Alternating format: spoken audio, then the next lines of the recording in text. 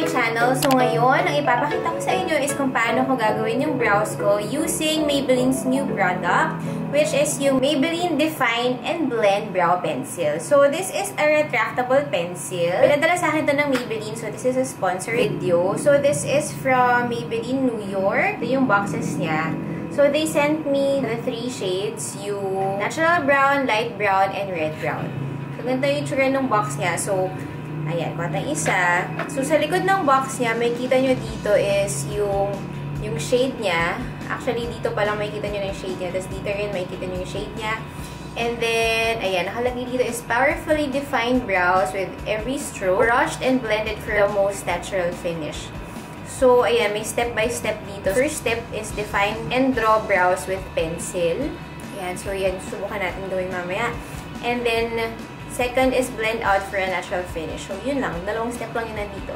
So, ito yung kanyang itsura. So, this is the retractable pencil. So, ito yung light brown, natural brown, and red brown. Yan, mamaya sa swatch natin siya. So, ang pinaka nag-match sa akin, of course, bago ko gawin tong video na to, ni-review ko muna siya sa sarili ko just to make sure if the product is really okay and kung paano siya mag-work. Ayan. So, ang pinaka nag-match sa akin is yung natural brown. So, ayan. Ito yung gamit na. So, pagka-open nyo ng product, actually, halos lahat ng ginagamit kong brow pencil talaga, sarili ko and even for my clients, is retractable kasi hindi na siya kailangan tasahan.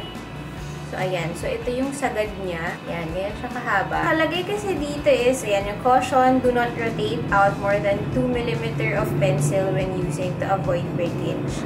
So, syempre, diba, huwag nyo isasagad pag gagamitin nyo. So, usually, pag gagamitin nyo is mga hanggang ganyan lang siya. Or, if you like, ganyan lang. Pero, as in, wag sobrang haba pag gagamitin nyo siya.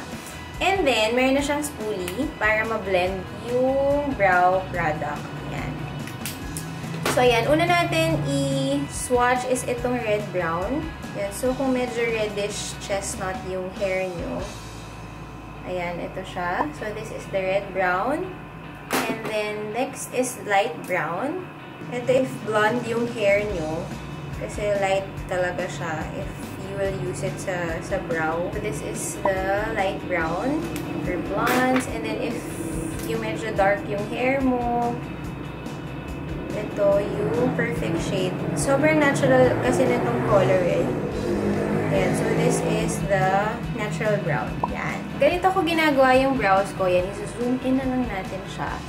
So, what I do, ayan, ganyan lang kahaba yung aking ginagamit. So, brush mo muna siya. So, of course, if you're going to do your brows, mas maganda kung naka-groom yung brows nyo. Ako, usually, I pluck or shave lang yung brows ko. Before, nagpapawax ako ng brows. Pero nung nakuha ko na yung shape, ako na nag-ayos ng kilay ko. Yan, pinapluck ko lang siya or sinishave ko siya. So, ang ginagawa ko, naglaline ako sa ilalim.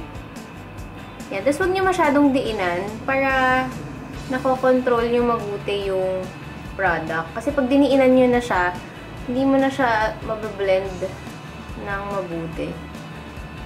Yan. So, ga-outline muna tayo ng brows. Yan. Since nakikita nyo kasi ang nipis ng kilay ko, so kailangan talaga natin siyang lagyan ng shape.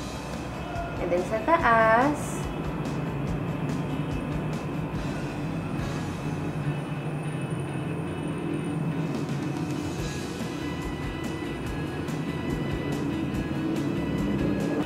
ayan.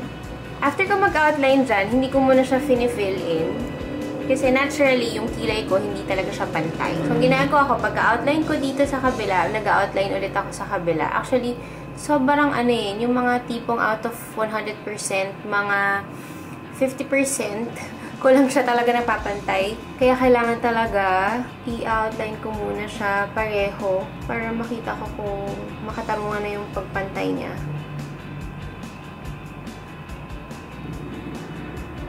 And ang gusto ko dito kasi, sobrang dali niyang gamitin.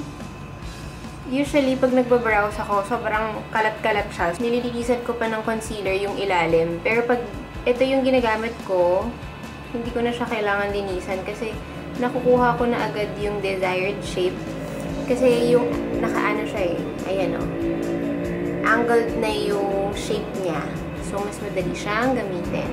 And for me ha, ang hinahanap ko kasi sa brows is hindi yung masyadong waxy. Kasi may mga natatry ako na ibang brow product na parang pag nilagay mo, sobrang niyang lagkit sa kilay. So, ang hirap niyang i-blend. Sobrang hindi natural pag biniblend out mo. Ito, parang pag binblend out mo siya, medyo powdery, natural finish yung ma-achieve mo sa kanya. Ayan. So, pagkatapos ko i-outline ng ganyan, saka ako fini-fill in yung brows ko. So, ang ginagawa ko, una kong fini-fill in is yung sa gilid. Ayan. Dito muna tayo mag-fill in. Ayan. Tapos yung pag-fill in ko, ayan, hanggang dyan lang. Hindi ko sinasagadahan dito para ma-achieve ko yung medyo ombre-ish na medyo faded dito sa part na to. So, what I do, bini-blend out ko muna using this spoolie. So, medyo kumakalat na siya paharap. And then, since angled siya, yung stroke is pataas. Super, super light lang. Tapos, blend. Tapos, lagay ulit. Blend ulit.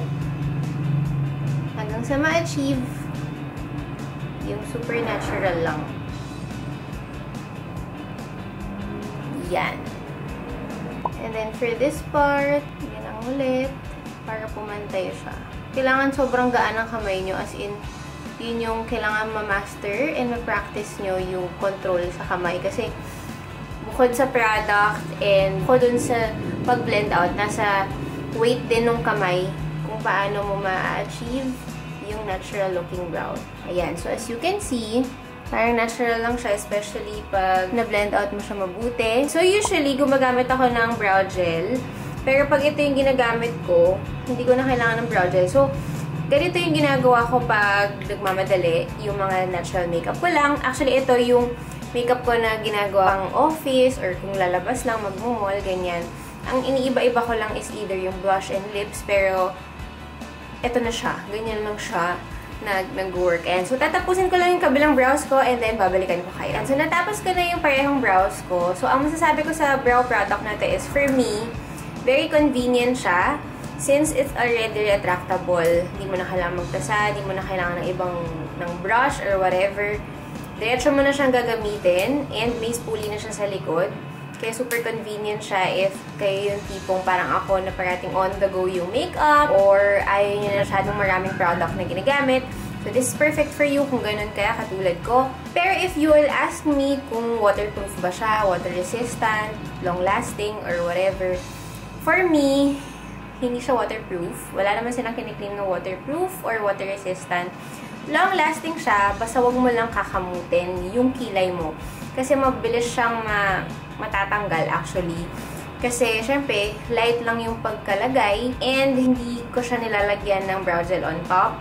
And, pencil lang siya. Actually, wala pa akong nagamit na pencil, even yung Benefit or yung ibang product like MAC, na as in waterproof na pag kinamit mo hindi siya matatanggal. So, usually, mga brow product na ginagamit ko so far is pare-pareho lang halos na pag kinamot mo or nat-anuhan mo ng powder or nahawakan mo is nagsasmudge siya. So, hindi rin siya smudge-proof. And, gusto ko lang rin dito is affordable siya. Only 249 pesos and it's available sa mga Maybelline counters sa department store. If you want to see kung paano ko ginawa itong natural makeup ko, let me know sa description box below para gagawa tayo ng separate video for that. Sana natulungan ko kayo kung paano nyo ginagawa itong kilay na to. Very easy, natural lang, hindi kailangan na masyadong kumbaga, super effort kung paano ko ginagawa yung kilay ko everyday. Ganyan lang siya kabilis.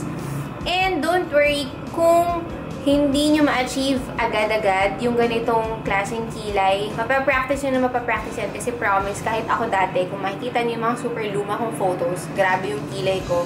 As in, practice lang yan. Everyday nyong gawin, everyday nyong itry kung ano yung mag-work sa inyo na technique. Kung gusto nyo bang mag-outline muna or kung gusto nyo bang diretso na outline and fill in agad. Nasa sa inyo yan.